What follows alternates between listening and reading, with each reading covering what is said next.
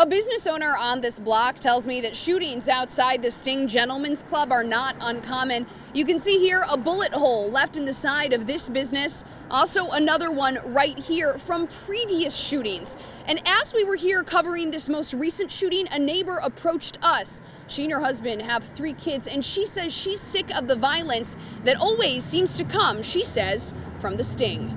It's not safe for us. It's not safe for our families. This woman, who asked that we not use her last name or show her face, is tired of making the same phone call to police. Every weekend is the same thing, so I hope this place is closed. The woman, named Maria, is talking about the Sting Gentlemen's Club on Michigan Avenue. 6 people were shot there just before 2 a.m. Detroit police say a large number of people had gathered outside the club when an unknown suspect or suspects fired multiple shots.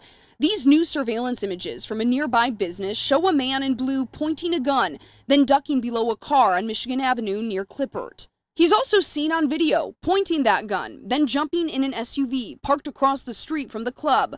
We later found shell casings on the ground where that car was parked. The victims are 2 females and 4 males, all in their 20s. 2 of the men, 28 and 24, remain in critical condition. According to the club's owner, people were leaving for the night when the shooting happened. Maria says she and neighbors have grown increasingly worried for their kids in recent years, as situations like this, she says, seem to keep happening. Sometimes 911 is busy. They only say, please don't hang up, your call is important for us, or blah, blah, blah. And so we have to call from different phones.